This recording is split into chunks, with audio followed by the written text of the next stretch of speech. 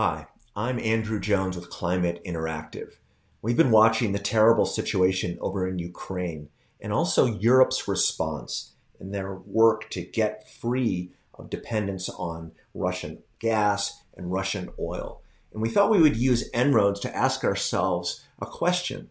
What if the whole world did the things that Europe is considering doing and doing in order to free themselves from dependence on Russian oil and gas? What if the whole world followed suit? We're going to do it using our simulator En-ROADS, which we built with MIT Sloan using the best available science. It starts with a baseline, a fairly low action, pessimistic baseline about the future, here you can see, of oil and gas. After a blip from COVID around 2020, you can see in the top left, oil continues growing in its use and levels out over time as we have some more, run into some limits that raise the prices. There are no limits that we encounter over time on natural gas. It just grows and grows throughout the century. So some of the things that are being considered in Russia, in particular, are discouraging natural gas. We saw Olaf Scholz, the Chancellor of Germany, stopped the Nord Stream 2 pipeline.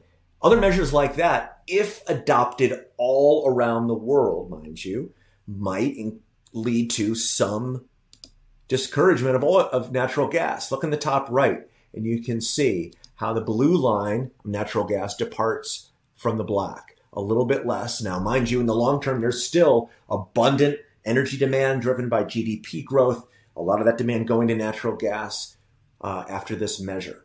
So there's one action. The second is to promote the alternatives, the competition for natural gas, wind and solar. There's much discussion of fast tracking new wind and solar projects in Europe so that they get built faster and proposing new ones. Look over in the bottom right for the already fast growth of wind and solar. The blue line actually is a little above the black there because we have less natural gas. Some of that demand goes over to wind and solar. What if we encouraged it even more? Watch as we subsidize it more and it grows and grows even more. What if we also imagine and conceive around the world storage, research and development breakthroughs and improving the grid? Then we get a lot more renewables, a lot less natural gas, a little less oil, another thing that reduces dependence on natural gas around the world. Next, carbon pricing.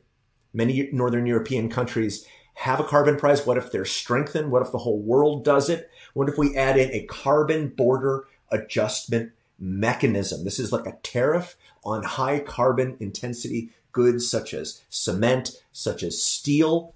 I read a good article by Philip Verliger of Niskanen, who quoted a CEO of a Russian oil company saying that such mechanisms could inflict, quote, far greater damage to Russia's economy than sanctions. So watch the effect of a carbon price on natural gas, but also in the top left on oil as well. I'm going to boost it up, and up to be very high. What's very high? I'm calling that $135 a ton around the world. This would be a very high carbon price, but it also leads to a peaking, soft peaking here of oil, but a steeper one of natural gas when you add it to the other measures.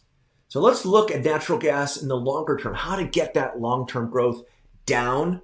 Well, one measure, of course, would be energy efficiency, motors and insulation and energy systems and buildings. So over here, we're already improving energy efficiency. What if we improved it faster? Look at the long-term decline. If we can imagine 5% a year improvements to the energy intensity of new capital, and then we add in retrofitting. We're already retrofitting 5% of infrastructure a year. What if that went up to 20? You'll notice a little bit of a steeper fall of natural gas in the 2020s and 2030s as we do more aggressive retrofitting. There was a proposal. Bill McKibben wrote an interesting article in his newsletter about the possibility of 50 million heat pumps being added into Europe. Heat pumps shifting a lot of the heating load from natural gas over to electricity. He even said, why not use the defense production, Defense Production Act in the United States to make more of these heat pumps, send them over to Europe. The test here is, what if we had this around the world? India, China, South Africa, Mexico, Brazil, all over the world. Notice aggressive electrification brings emissions down even more from the long term of natural gas. Now, on oil, you'll notice I haven't done anything about bioenergy. We're concerned about the climate impacts. We have a study that we'll post in the notes that says that bioenergy could be even worse than coal for the climate.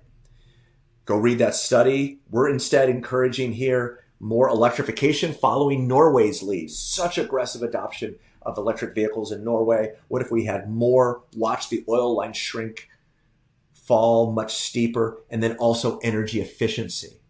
Put all this together, all of those measures, and what you get is oil peaking here in the 2020s and falling steeply. Natural gas peaking in the 2020s, falling steeply. Less dependence on petrostates and all of the security implications of that around the world if we could pull this off. Not to mention, we didn't even show the air quality benefits, something that addresses environmental justice, reducing air pollution from energy, PM 2.5 emissions, and also biodiversity, species losing more than 50% of their range, going from that black line down to blue. Much, much better. Now, it's much better if we add in what can be done in deforestation, in a global methane pledge, and following that, growing some trees. These are the measures that can get us well below 2 degrees. Put all these together, less dependence on petrostates, addressing climate change, addressing environmental justice and reaping co-benefits, and improving other measures such as biodiversity. I hope this was helpful. Go to Twitter and you can see this scenario being posted. Hope this is useful. Go get them, everybody.